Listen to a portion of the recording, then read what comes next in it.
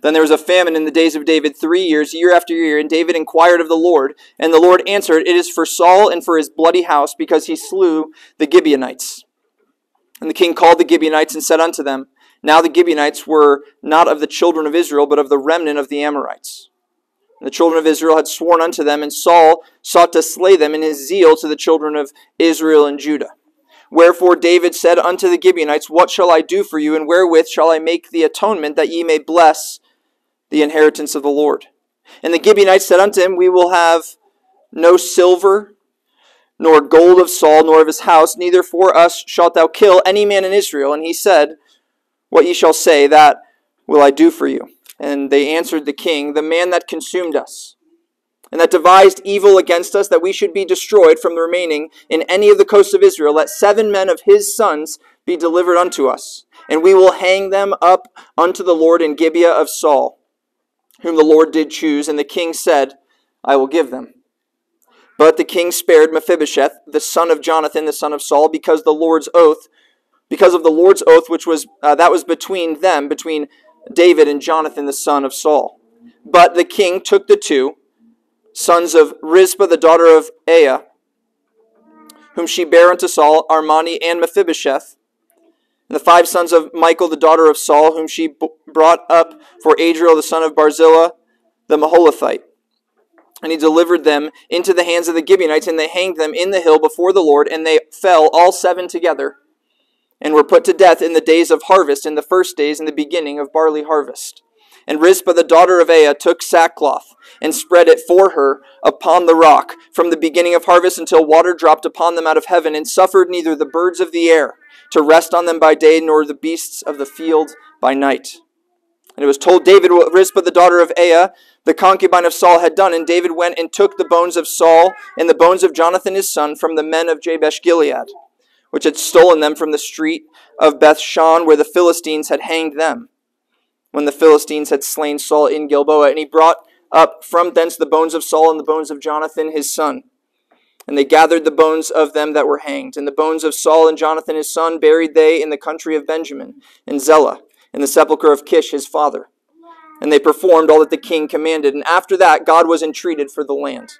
Moreover, the Philistines had yet war again with Israel, and David went down, and his servants with him, and fought against the Philistines. And David waxed faint, and Ishbi-Benob, which was of the sons of the giant, the weight of whose spear weighed 300 shekels of brass in weight, he being girded with a new sword, thought to have slain David. But Abishai, the son of Zeruiah, succored him, and smote the Philistine, and killed him.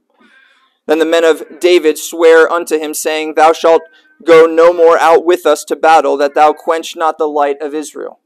And it came to pass after this, that there was again a battle with the Philistines at Gob. Then Sibbecai the Hushathite slew Saph, which was of the sons of the giant. And there was again a battle in Gob with the Philistines, where Elhanan, the son of Jair-Origim, a Bethlehemite, slew the brother of Goliath, the Gittite, the staff of whose spear was like a weaver's beam. And there was yet again a battle in Gath, where was a man of great stature, that had on every hand 6 fingers, and on every foot 6 toes, 24 in number. And he also was born to the giant. And when he defied Israel, Jonathan, the son of Shemaiah, the brother of David, slew him. These 4 were born to the giant in Gath, and fell by the hand of David and by the hand of his servants. This is the word of the Lord. Thanks be to God. Please be seated.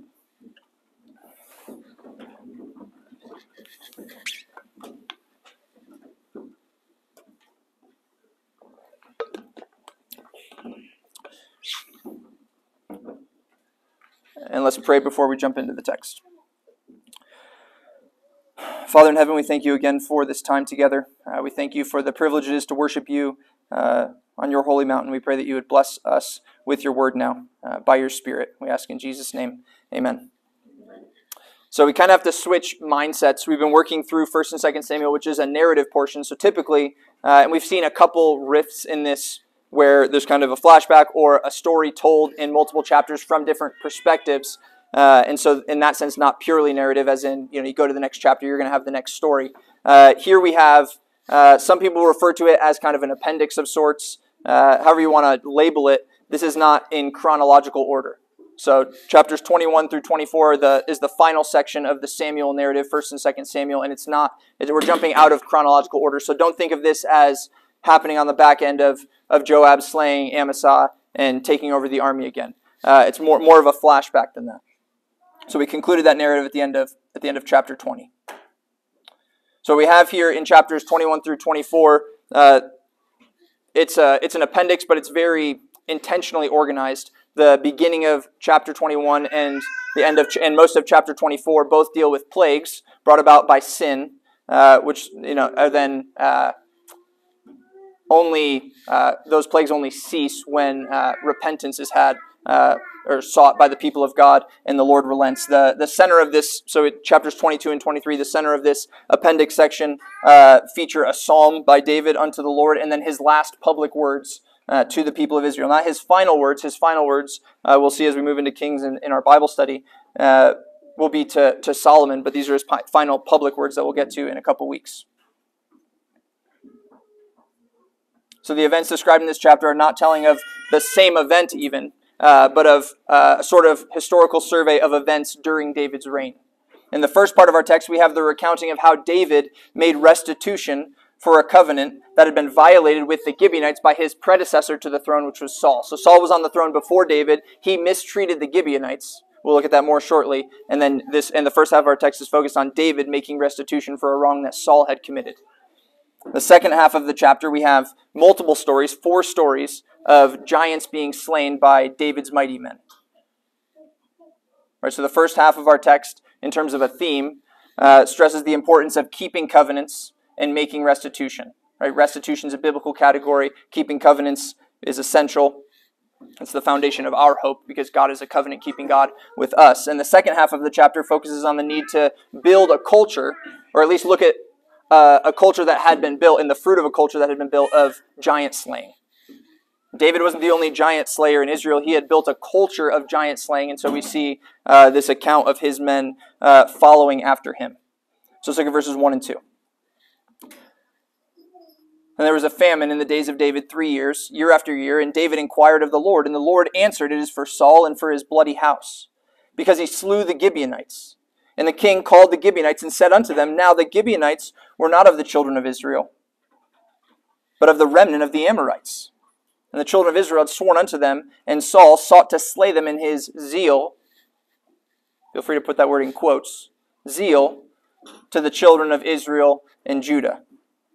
So again, this is not in chronological order. So at some point in David's reign, at some point in his reign, we're not told exactly when, he has to deal with this famine in the land. It goes on long enough that he doesn't think it's some passing thing. He thinks it's a judgment from the Lord. So he inquires of the Lord, what's the purpose of this? Why is this coming about? And he learns that it's because of Saul and, note this, and his bloody house. I think that's really important. Saul and his bloody house is why this judgment is upon them. Saul had, we read, slain the Gibeonites. Now the Gibeonites were Canaanites, and you might remember their name from Joshua. So back in the book of Joshua, back in chapter 9, Joshua is supposed to wipe out all the Canaanites, right? And these Gibeonites trick him into making a covenant with them. And so Joshua makes this covenant, and he winds up enslaving them, but he doesn't kill them because he made a covenant with the Lord. And even though they got the best of him, he's not going to go back on his word, because that's the importance of a covenant before the Lord, is that you honor it. Joshua took that seriously, and so though he makes them drawers of water, among other things, hewers of stone, drawers of water, which may give us a hint as to when this took place, they make a covenant with the people of God, and they're safe from being wiped out because of it, at least in Joshua's day. So I mentioned the drawers of water. One possibility of when this took place would be, if you remember back to 1 Samuel 21, when Saul goes and kills a bunch of priests in Nob, right, Ahimelech and other priests, because they helped David. Right, they helped David to flee and fed him. That may have been when this occurred. But whenever it was, Saul violated the covenant that Joshua had made. Saul violates this covenant that was binding on all Israelites to not kill the Gibeonites. And he did this, again, in the name of, quote-unquote, zeal. Zeal for the children of Israel. And this is nothing new for Saul. If you remember back to when we went through the narrative and looked at the character of Saul, there's multiple occasions on which his, quote-unquote, zeal causes him to go in direct opposition to the law of God. Right? He's waiting for Samuel. Samuel delays longer than he thinks he's going to in offering sacrifices before this battle. And so Saul takes matters into his own hands. Why? Because he's zealous. He's not going to go forth without offering this sacrifice to God. Never mind that it's against the direct command of God as to who's to offer that sacrifice. Right? And so that's his quote-unquote zeal. We see that zeal here as well. There's no true zeal for the Lord in passionately dishonoring his law for circumstantial blessings for them, right? Because Saul wanted to wipe them out. He wanted more power. He wanted that land. He wanted to establish his kingdom from that land, and so he seeks to wipe them out. Right? Even a zeal proclaimed to be for the people of God is objectively sinful when it leads to a direct violation of the law of God, plain and simple. Right? You cannot be short or rude or mean-spirited toward your spouse when they fail to carry out some form of discipline with your child, to hold up their word. Right? Returning sin for sin is usually how we handle conflict, if we're honest. We return sin for sin. We feel justified in returning sin because we were sinned against. But a true zeal for the Lord, well, I did that because of zeal for the Lord. You disobeyed the Lord's command, and that just bothers me so deeply.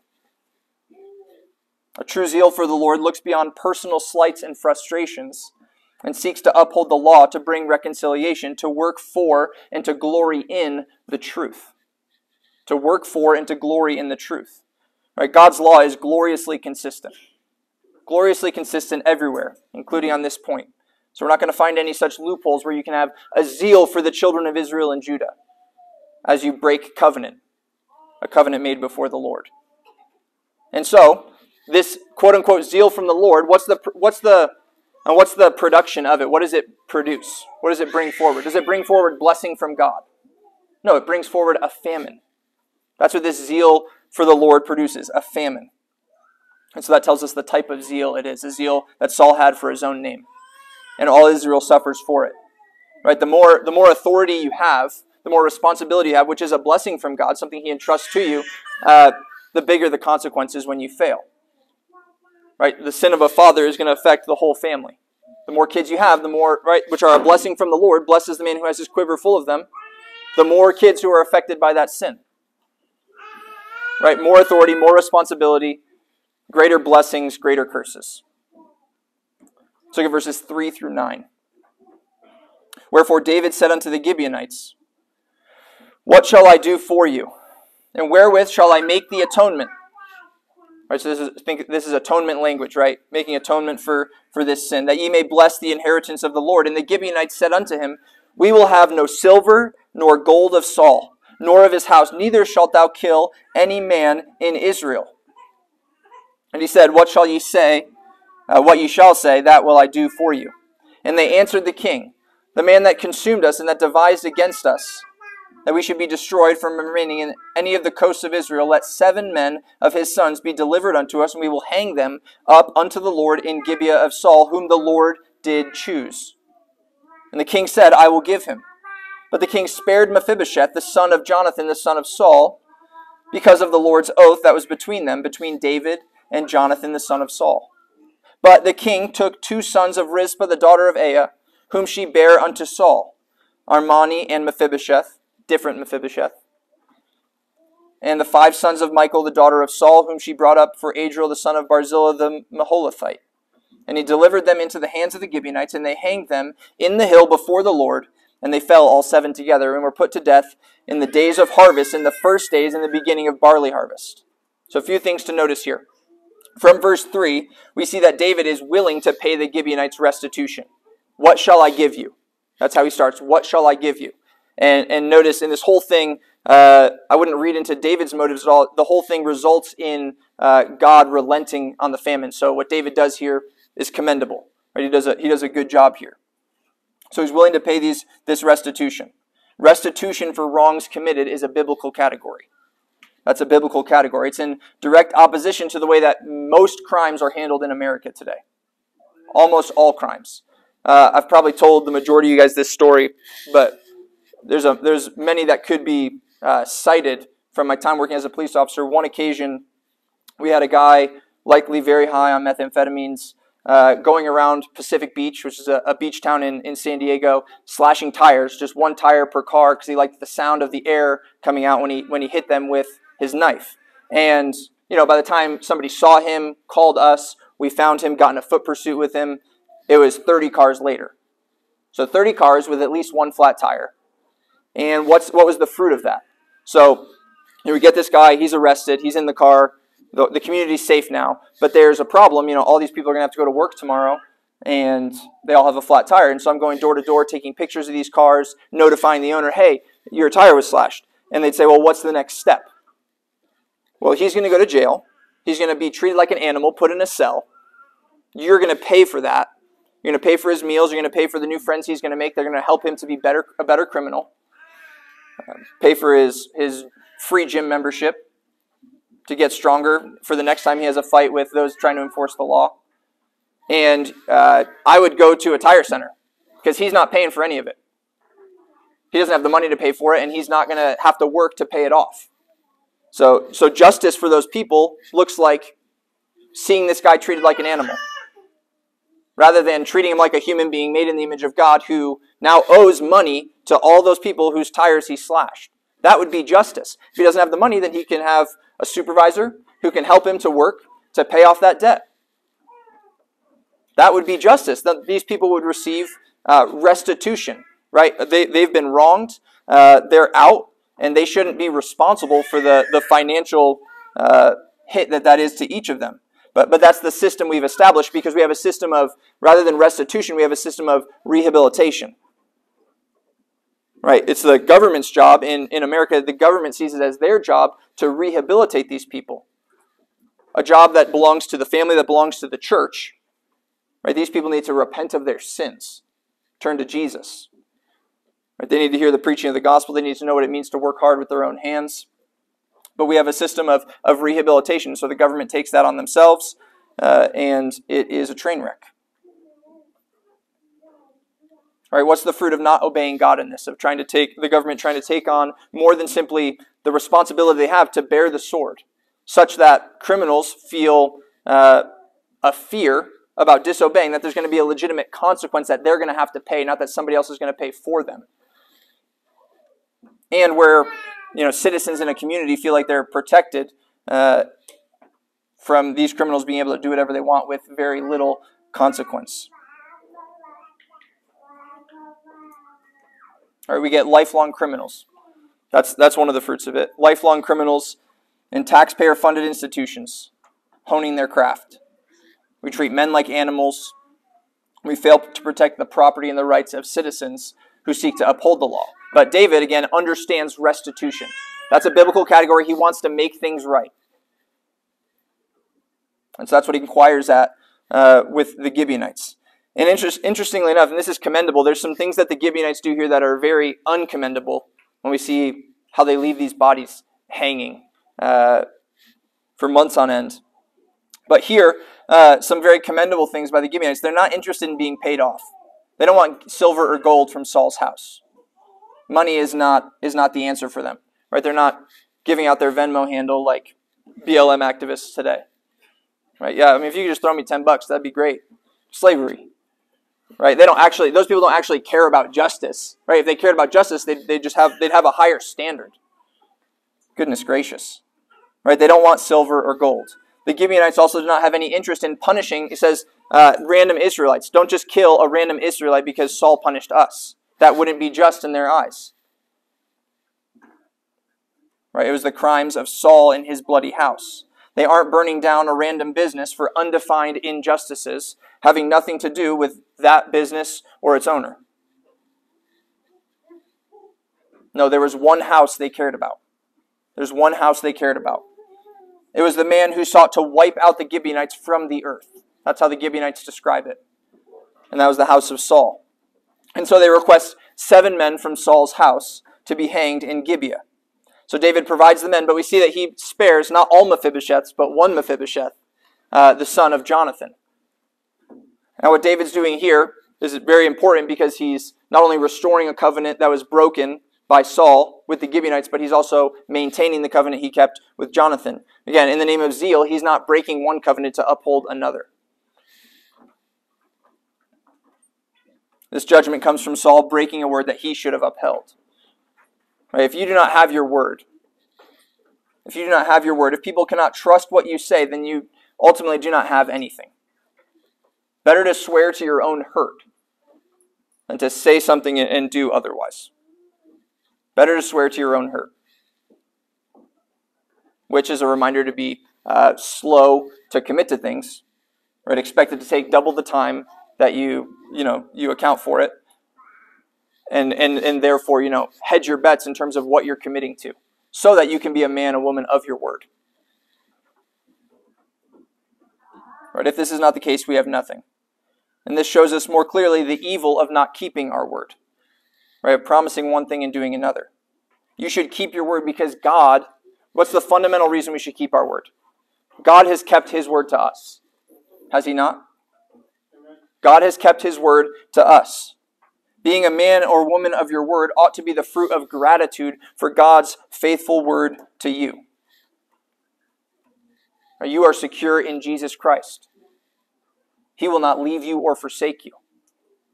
What are you saying about those types of promises when you're not true to your word as a person, a man or woman of God? Right, a part of his body. But these men are hanged. 7 men from Saul's house are hanged. And so let's consider the justice of this action. It's an interesting thing. You read a lot of old commentators and they'll say this was just a special occasion on which David was given basically license to go beyond what the law allowed in killing these men. Right? And the assumption there is Saul sinned individually. And so Saul individually sinned, right? Deuteronomy chapter 24, verse 16 says that a son should not be punished for the sins of his father. And so how can these 7 sons, or 7 descendants, be hanged righteously? Some people just trump card. God told him he could do it outside of the law, but it was good because God gave a special decree in line with that. That's one interpretation that's given. But one strong possibility is that whatever Saul did to the Gibeonites, he did not do alone, and these individuals had a hand in it. And maybe that's why the Gibeonites wanted vengeance from Saul and his bloody house. Saul and his bloody house. Another explanation that's given, a third way, is the Gibeonites use this language that is reminiscent of holy war language. They say that Saul sought to wipe them out from the earth. Right, and that's holy war language, just wiping the people out in totality. And so, in response to that, David gave a holy war response and killed 7 of their men. I don't think that interpretation holds up because we see Mephibosheth spared, we see women spared. None of those people would be spared in a holy war type context. And so I think what makes the most sense is that the 7 men who were hanged had a hand in whatever happened to the Gibeonites. They were responsible for it. They had guilt in the matter. And so it's not an exception to the law of God, but it's in line with the law of God. And that's what we have here. They took part in Saul's wicked works, and this hanging takes place, we read, in Gibeah of Saul. And it takes place in the springtime. Continuing the text at verse 10. And Rizpah, the daughter of Aiah, took sackcloth and spread it for her upon the rock from the beginning of harvest until water dropped upon them out of heaven. And suffered neither the birds of the air to rest on them by day, nor the beasts of the field by night. And it was told what Rizpah, the daughter of Aiah, the concubine of Saul, had done. And David went and took the bones of Saul and the bones of Jonathan his son from the men of Jabesh Gilead, which had stolen them from the street of Bethshan, where the Philistines had hanged them, and when the Philistines had slain Saul in Gilboa. And he brought up from thence the bones of Saul and the bones of Jonathan his son, and they gathered the bones of them that were hanged. And the bones of Saul and Jonathan his son buried they in the country of Benjamin and Zelah, in the sepulchre of Kish his father, and they performed all that the king commanded. And after that God was entreated for the land. So again, the Gibeonites, positive things to see, negative things to see. They certainly had a leg up on the BLM rioters of our day, but do not make the mistake that they were righteous. Right? They might have had some good standards, not wanting gold, not wanting random people dying for the crimes of Saul's house. But they were not a righteous people.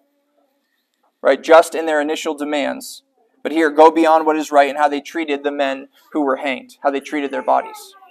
Right? They leave these bodies hanging from spring to the following fall. This caused Rizpah, the mother of 2 of those hanged, 2 of the 7, to set up a tent of sackcloth in front of the hanging bodies and to protect them from scavenging animals. I read multiple commentaries that said she is a Hebrew Antigone.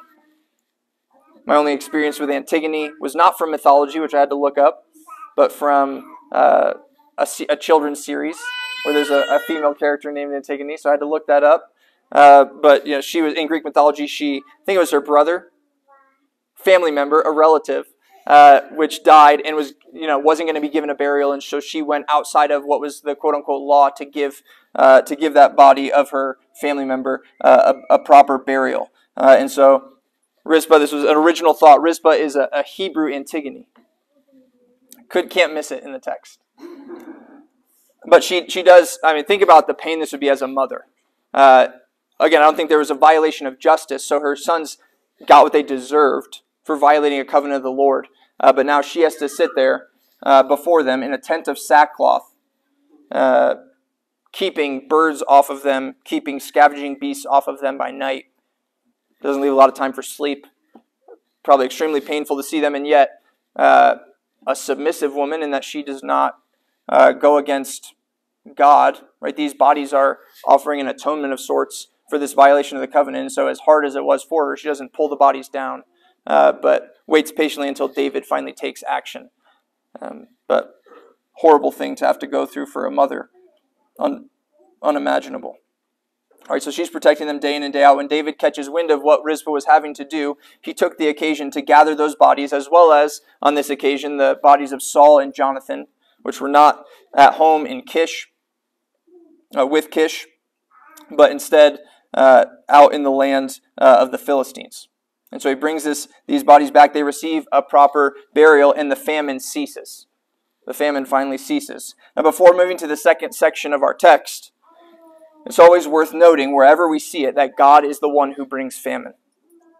God is the one who brings famine. Right? God's not outdueled by the devil whenever calamity strikes. It's not yin and yang. No, God brings calamity, he brings judgment, and he uses them to his perfectly good and holy purposes. All of them, every trial, every calamity. Our duty in times of trial is first to evaluate our lives. The first move is not, I'm a victim. First move is evaluate your life. Is there sin that's bringing about this situation? Is God seeking to wake you up? And if there is, then repent. Repent of those sins wherever you see them. But either way, bless the name of the Lord in every season. Right? That's our duty when trial comes, is to bless the name of the Lord. Certainly evaluate our lives. Don't just consider yourself a victim. But when you've evaluated your life and you say, okay, I don't have any sin that I'm purposely harboring for myself, refusing to confess to God, refusing to confess to one I've wronged. Okay, God has brought this calamity, and objectively I know if he's brought it, which he has because he's sovereign over everything, then it's for my good. He's working for my good in this. And so I have a duty not to be bitter, not to be angry at God, that's sin, but to rejoice. Even when we can't see the reasoning. Even when the situation confounds us. There's just no understanding it. Knowing that the Lord's sovereign over it doesn't necessarily give you profound understanding as to why you're going through what you're going through. Right? It doesn't give you a key to understand everything. So we must trust the Lord, we must bless his name. So we never have grounds for anything else. And so like Job, that's where we rest. Verses 15 through 17. Moreover, so this is moving into the second half of our text. Moreover, the Philistines had yet war again with Israel, and David went down and his servants with him and fought against the Philistines. And David waxed faint. Remember, again, this is a flashback. Don't think chronological. This is a flashback into an earlier period in David's reign. And Ishbi-Benob, which was of the sons of the giant, the weight of whose spear weighed 300 shekels of brass in weight, he being girded with a new sword, thought to have slain David. But Abishai, the son of Zeruiah, succored him and smote the Philistine and killed him. And the men of David swear unto him, saying, Thou shalt go no more out with us to battle, that thou quench not the light of Israel. So whenever this series of battles take place with the Philistines, they're likely in the latter part of David's reign, a time when David's no longer fit for battle, such that he's not the giant slayer that we see anymore, but going out to battle and having a little bit of a close call. Right, the focus of this section is not so much on David's lack of ability, though, as it is on the strength and abilities of the mighty men. The strength and abilities of the mighty men. The first story recounted on this walk through what's basically, you can think of it as like a hall of fame, right? Great works done by the mighty men, right? Looking back at these great works, reminiscing.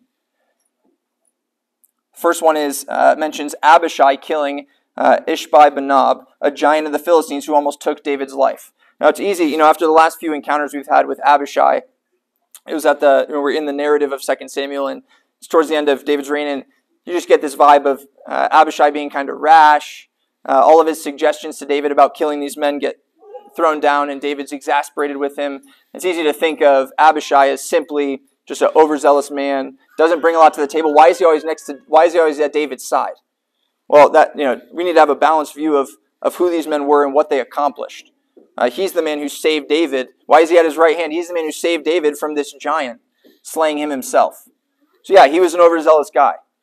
Also had great skill, great courage, bravery in battle, a great ability to fight.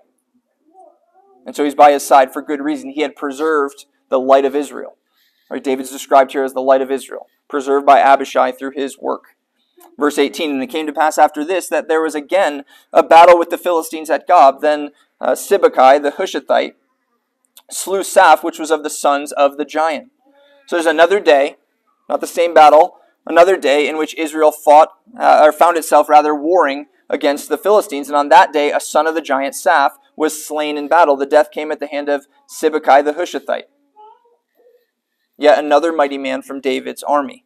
Verse 19, and there was again a battle in Gob with the Philistines, where Elhanan, the son of Jair-Oregim, a Bethlehemite, slew the brother of Goliath the Gittite, the staff of whose spear was like a weaver's beam. Now a note on this one, because you'll get a few interpretations on this. Some take this to be a reference to David himself. Elhanan being a reference to David himself. And that's because some manuscripts don't include the portion, the brother of, before the name of Goliath. So it says, this man Elhanan slew Goliath. We know who slew Goliath. That was David. Right? These interpreters must also therefore say that Jair-Oregim is another name for Jesse, because that's David's father's name. Right? So you'd have to assert that both of those are the case. The ESV and many other translations will not include those words, and this is why some take this to be a reference to David, who was the one who killed Goliath. So that's a possible interpretation of this text. But I think clarity is brought when we look at a cross-reference of this event, the work of a man named Elhanan, who was also the son of a Jair. In 1 Chronicles 20, verse 5, it says, and there was war again with the Philistines, and Elhanan, the son of Jair, slew Lamai, the brother of Goliath the Gittite, whose spear staff was like a weaver's beam. So we see Goliath has a brother who was a giant, who was slain by a man named Elhanan. They both have a similar spear, like a weaver's beam. And so I think from the sounds of that, we have our guy. It could be David. Either way, you have either David or a man from David's army slaying a mighty man. Right? A third mighty man, a third fallen giant. Concluding our text, verses 20 through 22. And there was yet a battle in Gath, where was a man of great stature that had on every hand 6 fingers, and on every foot 6 toes. In case you can't add that up, 24 in number. He also was born to the giant. And when he defied Israel, Jonathan, the son of Shemaiah, the brother of David, slew him. And these 4 were born to the giant in Gath and fell by the hand of David and by the hand of his servants. The final mighty man of 2 Samuel 21 is Jonathan. This is David's nephew. His foe was no less than the other Philistine men mentioned, and his end was no better. Right? All were giants of Gath. All fell by the hand of David and his men. David and his men were giant killers. They were giant killers. This was David's reputation from an early age, and it was an example he set for his men. Similar to the theme that we saw last week with wise women in the Bible crushing the heads of evil men, we can see a theme of giant slaying throughout the Bible. Not just in David's time, but throughout the Bible. Who led the rebellion that led to the flood in Genesis 6? Was it not the giants of the earth? What did the Israelites in the wilderness witness when they first spied out the land of Canaan? Right, the spies go to look at the land that God has promised them that they will inherit. They saw a land that ate the inhabitants thereof. Right? They saw the sons of Anak, which come from the giants in Numbers 13:33. The Israelites felt like grasshoppers compared to them. That's how they described it. Grasshoppers compared to these mighty men. They were supposed to conquer that land, but the inhabitants terrified them. David is remembered among those Israelites who did not fear such foes, but feared God instead. Right? That's part of David's legacy. And because of this, David, not only was David a giant slayer, but his men were giant slayers. He discipled them into that. Just as ungodly fear breeds ungodly fear, this boldness and confidence in God that David exhibited rubbed off on his men. Right? It marked the mighty men. So giants were part of the story through the Old Testament. But all of it was not for its own end. Of course, the purpose of these pictures was to point forward to Jesus. And this is what Jesus says in Luke 11, verses 21 and 22. It says, "When a strong man armed keepeth his palace, his goods are in peace. But when a stronger than he shall come upon him, and overcome him, he taketh from him all his armor, wherein he trusted, and divideth his spoils." Jesus is the strong man, the one who stripped Satan of his armor and thrown down that giant serpent. The people of God are giant slayers. We are to be giant killers as we follow Christ, who is the ultimate giant killer. And there's a popular clip from probably 3 or 4 years ago now. Some of you may have seen it. It was an evangelical pastor in Texas shouting at his congregation. There's this beautiful gospel-centered exhortation that they are not David. You're not David. Right? He screams at them. And everyone cheers. Right? And this is commonplace, where the idea of being quote-unquote gospel-centered leads to an understanding of morality that does not allow you to see examples in the Bible and follow them. Right? Seek to follow them. But part of spiritual maturity, part of growing in grace, is being able to glean everything we can from characters in the Bible and apply their examples to our lives without thinking that it therefore becomes our source of righteousness, what we do for God. Right? Jesus, being the only grounds for our salvation, which he most certainly is, does not make him cease to be our greatest example. He's both. He must be both. You must have a category for walking in obedience in your Christian life. Right? If preaching the gospel, so what's being said there basically, you're not David, is, your job is not David. David's a type of Christ. You're to look to Christ. Don't try to follow after David. Look to Christ. Well, how about both? How about we look to David as he is a good example, as a type of Christ, as we're trusting in Christ for our salvation. Right? If preaching the gospel becomes equated with never talking about good works and actually following Jesus, then it's not the gospel that Jesus preached in the Great Commission. Right? What about teaching everyone to obey all that Christ has commanded? Those who say foolish things, like the idea that Jesus is a good teacher, right, a good example and not the Messiah, do not realize that they're calling him a liar and a fraud. But those who call Jesus their Messiah and refuse to talk about his example, right, as a pendulum swing for these people who only want to talk about him as an example, are missing something vital as well. You can't have both. In fact, you must believe both. Right? If you're trusting in Jesus, he's your Savior. There is no other Savior. There's no other way to be saved under heaven but by Jesus Christ. His perfect life for your sinful life. Right? He paying the penalty for your sins which you owe to God. God accrediting his righteous life to you by nothing but faith. Having life forever in the power of his resurrection from the grave. That's the only way to have salvation. Right? Jesus is your salvation. He is your righteousness if you are trusting in him. But Jesus, as your Lord, calls you to live a righteous life, and he wants you looking to him, to his example, as you seek to do so. Right? What does it mean to love your enemies? Look to Jesus. Look to Jesus. What does it mean to honor your father and mother? Look to Jesus. And also we can look to types of Christ, like David, and model them wherever their actions are commended. Right? What does it look like to wait on God's timing? Look at David in the wilderness. Look at him time and again having opportunity to take the throne by his own will, chopping off Saul's head, and where he waits on the Lord. Be like David as he was in the wilderness. What does it look like to face your enemies? Look at David and look at his men who followed his example. Take on the giants with confidence. We sang the Son of God goes forth to war this morning, and this song is all about this concept of looking to Christ and to his faithful followers as our example. Right? Praying to God through song that we would have grace to do the same, to be like them. This is the last verse. A noble army, men and boys, the matron and the maid, around the Savior's throne rejoice in robes of light arrayed. They climbed the steep ascent of heaven through peril, toil, and pain. O God, to us may grace be given to follow in their train. And giants are part of the story. Just as trials are a part of the story, giants are a part of the story. They're there on purpose. And do we have giants today? Are there people telling you to give up on discipling your children? Give up on even having them? Are they telling you that you do not have the right to educate them, to discipline them? Are there people telling you to forget about faithfulness to your spouse? Are you being told, even threatened, to leave your convictions out of your everyday life? Are there men who would delight to strip you of your livelihood and make you dependent on government assistance? And do these people have seats of power? Do they actually have the ability, not just this evil desire, but the ability to affect you and your family through their dictates, to punish you for your disobedience to their unjust laws? Well, yes. That's what makes them giants. Not just the evil desire, but the power to carry them out. There are wicked men in high places, men who hate that many of you want to have a bunch of kids, men that want the destruction of the Christian church and the Christian family.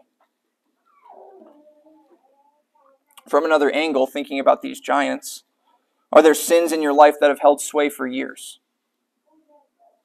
Sins in your life that have held sway for years, grown to be an opponent that feels just too great to conquer. It's just too much. It's too mighty. Jesus is the giant slayer, crushing every opponent that sets themselves up against him, conquering the sins of his people through his death, burial, and resurrection. No other solution. And you don't need another. There's no sin for any of God's people that escaped being nailed to Jesus' cross. And so don't be fearful of a land full of giants. That's the setup. Right? That's God's pattern. That's his plan. Imagine being those Israelites, right? Spying out the land of Canaan. God promised you the land that you're beholding. You can see it. And he promised it to you. But you can't take your eyes off the sons of Anak. I have to guard him. The giants are overwhelming and they're everywhere. But God has promised you the land. That's where we're at.